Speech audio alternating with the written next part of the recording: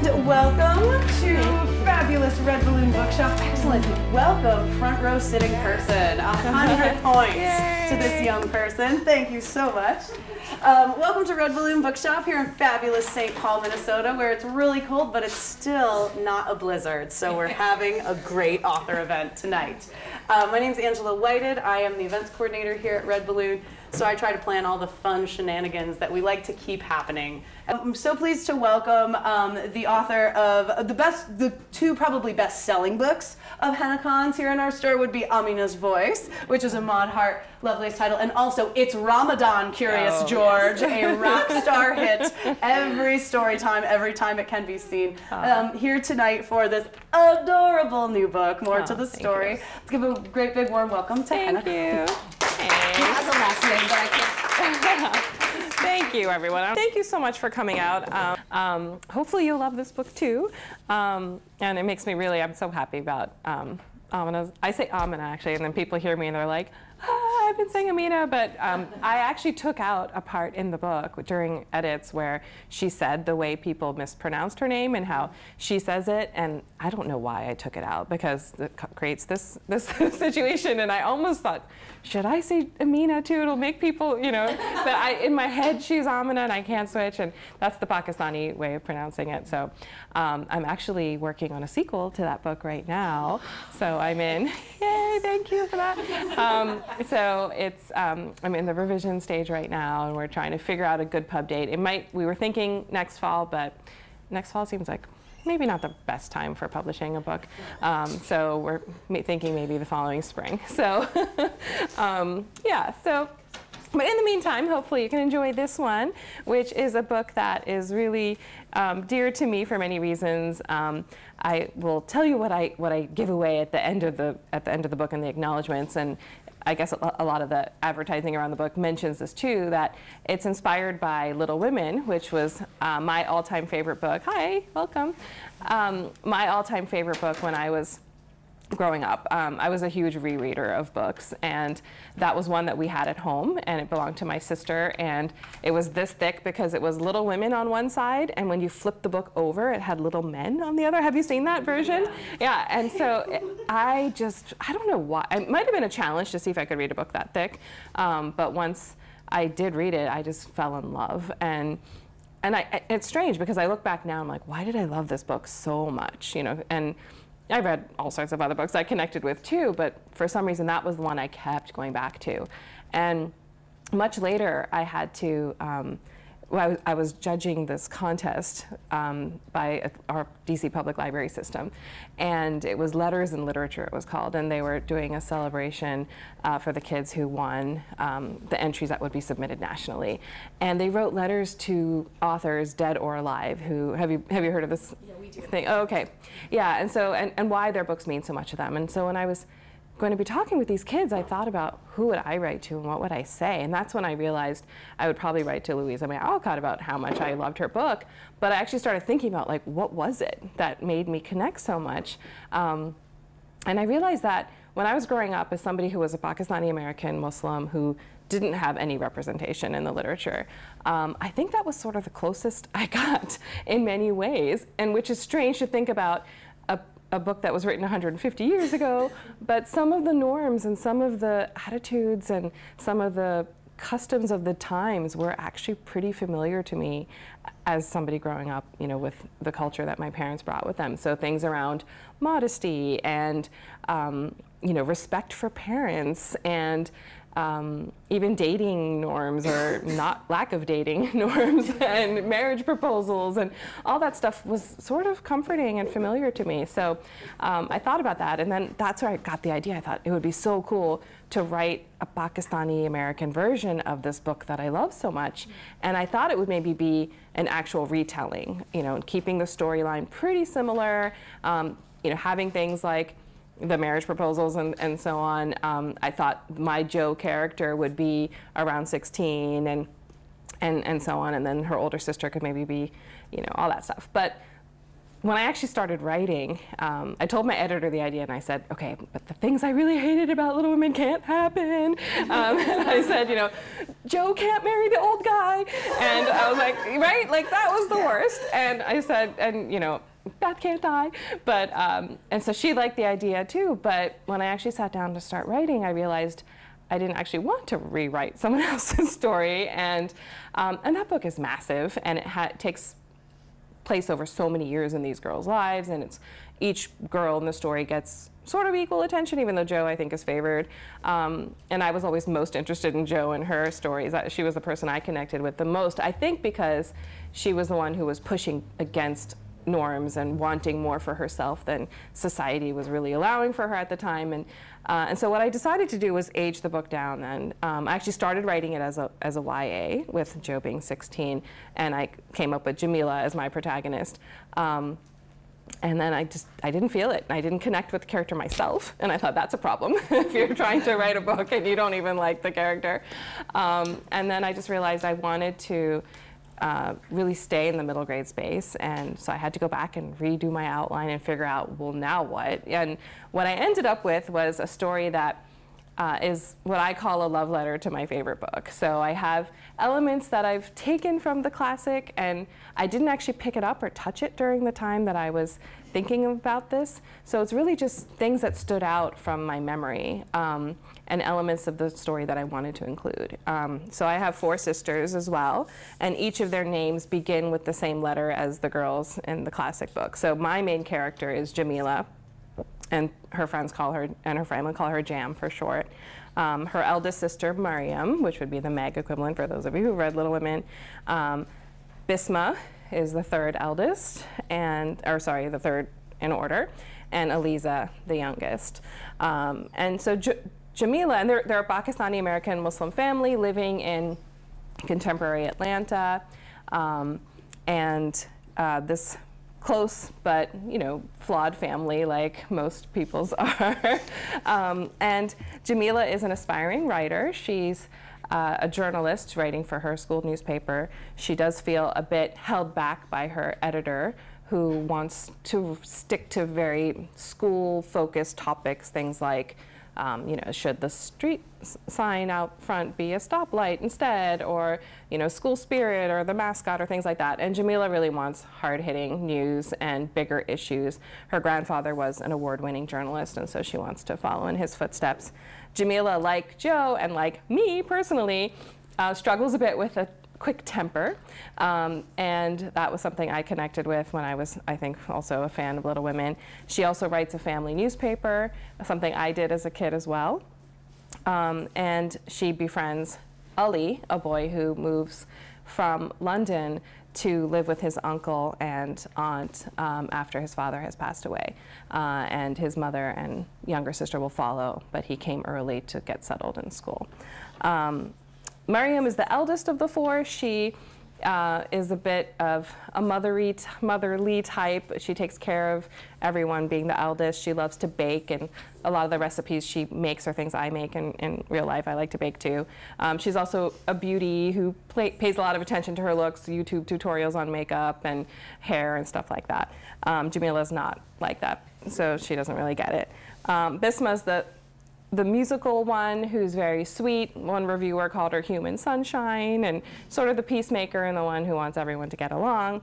And poor Eliza is the youngest, the one who Jamila calls a brat, but really I feel like is just sort of misunderstood, although she does tend to want what she wants and you know, go after getting what she wants. So she may deserve that reputation a little bit. And it's funny, because when I was growing up, I always wanted to be Jo, like I said. But I think if you asked my older sister, she would probably say I was a lot like the youngest. And now I can see it, how I probably actually was, more than I care to admit. So I actually have a soft spot for Eliza for being the way she is. And part of it's just being the youngest and wanting to be able to do what your older sisters are doing. And so, as I mentioned, Ali is the mysterious friend who moves in nearby, and he's actually British. And I don't know why I decided to pick a British person when I came up with the character, but somehow I went with that. And when I wrote my draft, you know, I just wrote my dialogue the way I would, you know, imagine it. And then I thought about it and I was like, I don't think this character sounds British at all. I think he sounds really American. So I actually had a consultant, a friend of mine whose nephew is a teenage British boy living in London. And so we had Skype calls, and I actually read my dialogue to him, and he corrected it. And was like, yeah, and so I'm gonna actually read you a passage, and I'll tell you what he corrected for me. But this is when they have first met Ali, and the book begins on Eid, the Eid holiday, and the girls are kind of disappointed that their father's away on a job interview on the holiday, which that feels unjust. But they've just met Ali, who's come with his uncle and aunt, and they're sitting around the table. How do you like Atlanta, Ali? Mama asks when we're crammed around the dining table. Everyone's plates and bowls are filled with the traditional Pakistani treats that my mother serves on Eid, along with other favorites my sister and I have added over the years. It's pretty good, Ali answers politely after he polishes off his 5th or 6th samosa. I try not to stare at how much he's eating or fixate on Ali's mouth while he speaks. I know that Desi people can have British accents and that there are tons of people who immigrated at some point from India and Pakistan living in the United Kingdom, but I haven't met any of them before, and Ali's voice doesn't seem to match his face. There's a cupcake sitting on my plate, and I slowly unwrap it from the paper, thinking this Eid might be getting better after all. Then, as I bite into the buttery cake, a glob of toffee icing falls into my lap. It leaves a greasy smear mark on the green silk of my new outfit when I try to wipe it off. I look up, but no one noticed except for Ali, who hides his mouth behind his napkin and raises an eyebrow ever so slightly. Were you born in England? Eliza asks. She's hanging on Ali's every word and seems to have forgotten about sulking and the party we're missing as she grills him. Yes, born and bred. Why'd you come here by yourself? She presses. Ali shifts in his seat, and I see Mama give Eliza a signal that means, don't be nosy. My mom's finishing up work and selling our house. I'm here so I can't do a British accent, so I'm not going to try. I'm here so I tried actually once, and it came out sounding like a Desi, like a Pakistani accent, so it's totally off. I'm here so I can begin school on time, Ali replies. He pauses for a moment before continuing. My father died last year, and we're moving here to be near my uncle and auntie. Oh, Eliza frowns and drops her head. We were so sorry to hear of your father's passing, Mama interjects. She reaches over the table and pats Ali's hand. It was a huge loss for your uncle, and I know for you. Thank you, Ali nods, but his eyes seem darker than before. I swallow hard remembering when Uncle Said's younger brother passed away unexpectedly. Mama took massive amounts of food to their house to feed the crowds of people offering condolences. When I went over, I saw Uncle Said cry so intensely his shoulders shook, even though he made no sound. The image of his grief haunted me for days. It feels weird to connect that moment to Ali months later, realize I don't know any details of how or why his father died, and imagine how Ali must feel. I'm sorry Faisal isn't here, Uncle Said changes the subject and brings up my father. He had a meeting that couldn't be rescheduled, Mama explains. We understand, but how terrible for him to have to miss Eid. Auntie pours herself a piping hot cup of tea, despite the fact that she was just complaining again about the weather. It doesn't matter that we're in the South. My parents and their friends aren't ever going to switch from drinking chai to my favorite thing about living in Georgia, extra sweet tea with lots of ice. We know how it is, Uncle Said adds. Don't worry. Mama's definitely worried because her lips are pressed together like they are when she's anxious, but she doesn't say anything else to explain why Baba's meeting is important enough for him to be away. The truth is, there's no way Baba would normally let work get in the way of celebrating Eid, but a few weeks ago, the contract he was working on for over 2 years at the Centers for Disease Control ended without any warning. That's why he doesn't have any work right now, and that's why he flew to Maryland to explore what he called a new opportunity. Do you have to go, my sisters and I whined in a chorus when we heard the news. No one would schedule meetings on Christmas, I argued. Eid is like Christmas. It's no fair. Baba shrugged, jokingly asked me not to write letters to the editor to protest the unfairness of his interview date, and promised to be gone only for a night. I study my mother's face while she tries to act like everything's fine. I know it's an act because I've overheard my parents discussing money and how we'll need to make major changes if Baba doesn't find a new job soon. I have no idea what those are, but Mama already took extra shifts at the physical therapy practice where she works as an office manager. Since there's no sweet tea, I pour myself a cup of chai and take a careful sip. Blech, it's bland. Can you pass the sugar? I point to the sugar bowl in front of Ali. Please? How much? He uncovers the bowl for me. 3, I say. Jam likes tea with her sugar, Mama explains. Bad for your teeth. Uncle Sade jumps at the chance to offer free dental advice. He's a dentist. Did you know some people hold a sugar cube in their teeth as they sip tea? Terrible idea. Ali hesitates, not sure what to do, but I push my cup forward. He obliges me and drops 3 heaping spoons of sugar into my teacup. Thanks. As the sugar dissolves, I feel everyone watching us, and warmth fills my cheeks. It might be the steam from the tea that's making me flushed again, or the fear of cavities after Uncle Sade's warning, or maybe it's the way Ali's looking at me.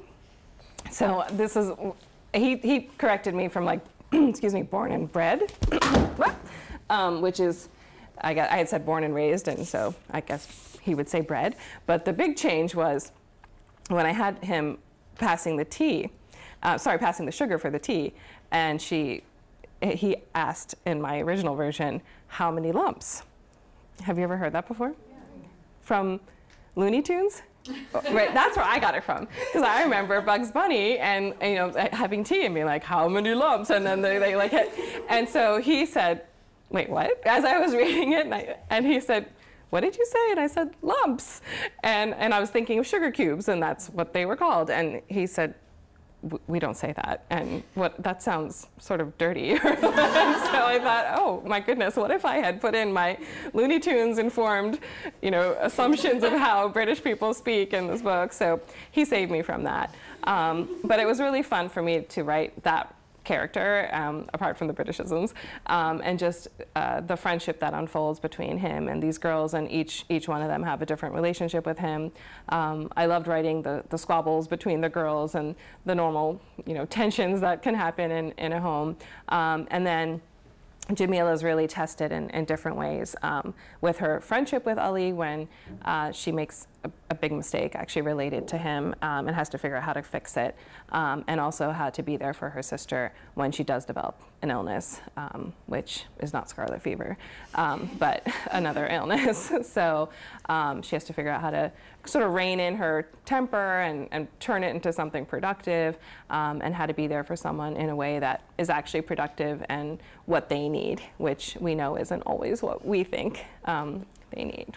So if you like, I can read one more passage. Yeah. So this is the other thing about my books. When I first wrote, when I wrote Amina's Voice, I gave it to my mother to read, and she read about 30 pages, and then I asked her, what do you think? And she said, it's okay. She said, it's for children. And I said, well, yes, it's a children's book. And so she read on, and then eventually she said she liked it, but she said, you could put some jokes in it. And I said, okay. And if you read my Zaid Salim Chasing the Dream series, Nano is my mother, essentially. And so that was the next thing I wrote. And so I tried to make it funny, and she's a big reason because she's a funny character. And so I gave it to her thinking all was good. And I also didn't ask my mother for permission to write her. And so I was a little bit nervous when I gave them to her, but she read them and she found them entertaining. But she said, well, next time you could make something a little juicy. And then I realized my mother was talking about romance, which was the weirdest thing for me to ever hear, because I could never talk to my mom about boys. I couldn't mention any the word romance. So when I realized that that's what juicy meant, I was like, okay. But it's, I don't think, really my strength. But when I gave her this book, I said, well, it's a little bit juicy, because I thought I was writing romance, but it's the most subtle, probably, hand at romance you'll see. So my mom read it, and then she kept giving me, updates, and she said, I'm reading it, and there's nothing juicy yet. I haven't found anything juicy. But I think it's there. And the funny thing is, if you look for it, you find it. If you want to think it's, not there, you can easily avoid it, and maybe miss it entirely. So yeah, so I'm trying to find the chapter that I wanted to read, because this isn't my copy, but this is a little taste of what it's like in a Pakistani American home, especially when there's any hint of romance. Here it is. Mama's lips are pressed together so tight I can barely see them. I didn't say yes, Mariam repeats. Why do you think he could ask you? I don't know. I've never talked to Seth before. We have math together. Mariam twists her long hair into a knot on top of her head. So he surprised you with this out of the blue during math class? Mama looks unconvinced. Not during class. He came up to me afterward. And he presented you, someone he's never spoken to before, with this elaborate gift? It makes no sense. When I was in high school, no one did anything like this. Mama points to the white box lying on the coffee table. I peer into the box again. There are 6 jumbo chocolate-covered strawberries inside. But these aren't regular chocolate-covered strawberries. The dark chocolate is decorated with white chocolate lines to look like each berry is wearing a tuxedo. They're adorable. Seth wrote, "I'd be very happy if you went to homecoming with me" on the lid of the box. Eliza and Bisma cooed over how cute they thought that was.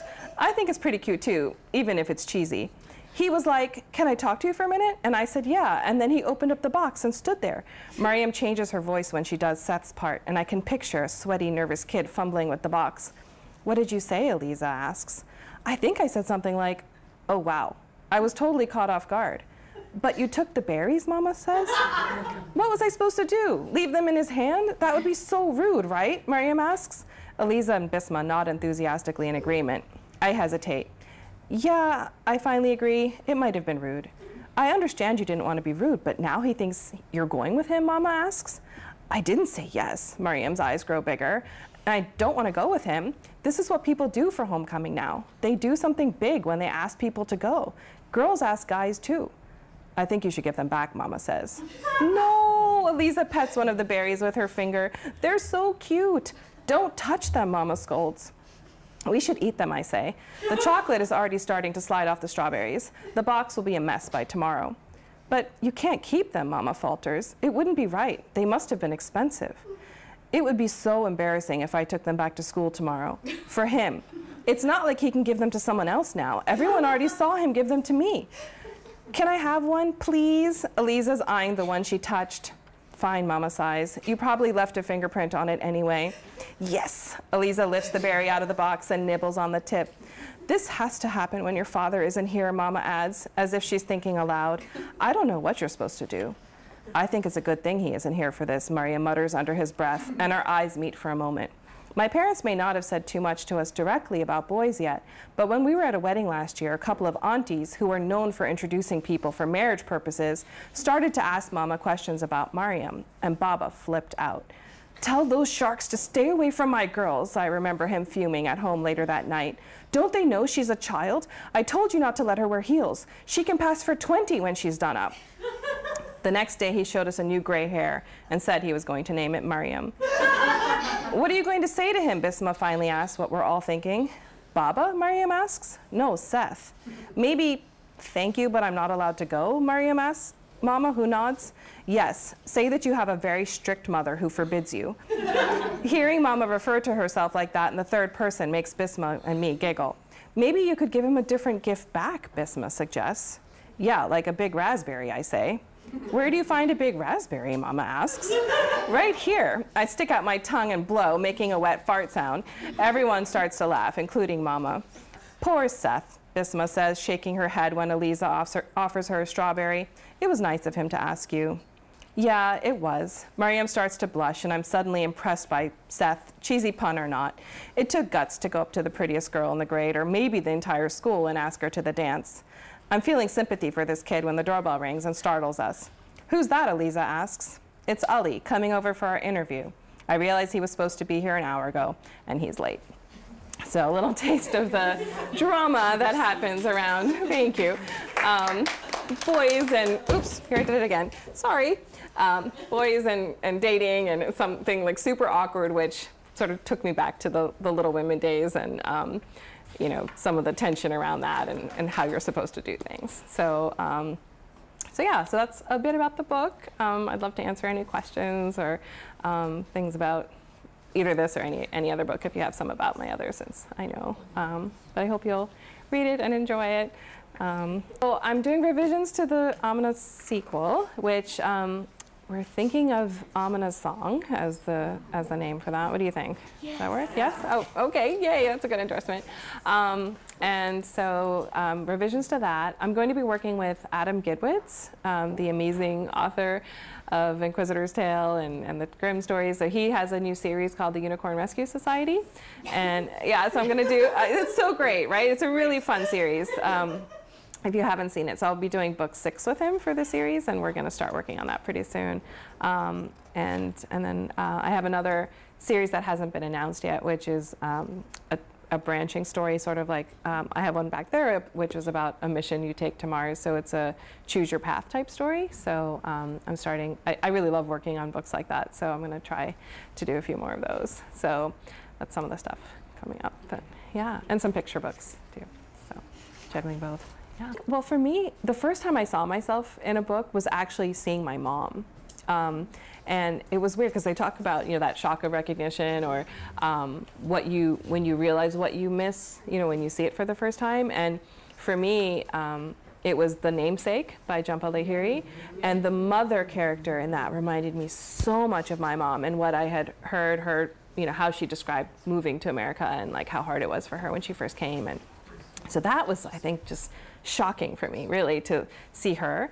And so I think what I loved about it was the fact that the culture was just woven in to, you know, a regular story. So for me, what I really like to do is, you know, just make it part of life. So it's in there, you know, but you're still dealing with regular kid challenges about, you know, growing up or fitting in or making friends or navigating life. And but then that's just part of what their experience is. And I really was very conscious of not making identity the struggle for my characters. Because I did feel like the few times I did see books with diverse characters in them when I was growing up, a lot of it was around being uncomfortable with who they were, or wishing that they weren't different, or resenting their family or their culture for being different, and then maybe coming to terms with that and coming to accept that. But I didn't want to write that. So for me, all my characters, you know, they may share a background similar to me, but that's not their challenge. It's, you know, other life stuff, and it's just who they, and of course, like, they get embarrassed by things that, you know, like anybody does. But it's not, oh, why am I Pakistani American, or why am I Muslim, or, you know, why can't I be X, Y, Z? So for me, that's I hope my contribution, because yeah, I didn't want to write books that were overly issue laden, or, like I said, driven by identity. Yeah. So I've made 12 books so far that are my own books, like these, that I published on myself. I mean, with help, but by my books. And then I also, when I started writing books for kids, I worked with Scholastic book clubs, and I wrote for a bunch of their series. So if you add those books in, which I don't usually count, it would be more like around 20, but I have 12 of my own. I did not. So the illustrator for the cover is actually the same illustrator who did Amina's voice. I don't know if you can tell the style sort of similar with the details. So yeah, I think she did a really beautiful job. And she's doing the cover for the sequel as well. So yeah, I think she's really talented. But unfortunately, I don't have the artistic skills to illustrate any of my books. It would just be stick figures if it was me. But I'm really happy with the way it turned out. Well, Amina's Voice was the first book that they it was like, it launched this new imprint, and I didn't know it when I sold it to my editor. So she was at Simon & Schuster, and she was, you know, editing and publishing other books. And so she had said she was interested in purchasing the book after, you know, I'd gotten tons of rejections, and she had actually initially rejected it as well, but she gave me a very soft rejection, and it was sort of like, come back if you don't sell this to someone else. And I ended up having to rewrite it and the story didn't change, but I couldn't understand what was wrong with it until I had a little distance from it. And I had a writing group that was able to pinpoint what was missing was, we call it agency, but I didn't give my character enough of a motive in my story. So it was a very subtle switch that I made. I made Amina want to sing in the competition. Initially, I had her sort of just reacting to everything and everyone else wanting what everyone else wanted for her. But as I was trying to do that, I ended up rewriting it in the first person voice. I had originally written it in the third person, and nothing else really changed. And then Zareen bought it. but the announcement about Salam Reads was embargoed, so she couldn't tell me. And because the New York Times was going to be announcing it, it was this big deal. So she said, I have some exciting news I can't share with you yet. And I said, what could that be? I had no idea. And then I heard about Salam Reads and was so excited. So basically, it's a new imprint or division of Simon Schuster, not so new now, like 2 years old. And it's focusing on books about Muslims by Muslims of all different backgrounds. And what I love about it is that it's really her goal is to really represent a lot of the diversity that exists within the Muslim community. And she has for example, a Malaysian author who just wrote a YA, and she's just trying to find voices that haven't been heard. And even though Muslim voices in general haven't been heard, the few that have been heard are predominantly South Asian, like me, and some Arab voices, but we don't see a lot of other communities. So I really appreciate her commitment to that. Thank you all again for coming. I really, really appreciate it. It means a lot to me. And I hope we'll meet again sometime. And good luck.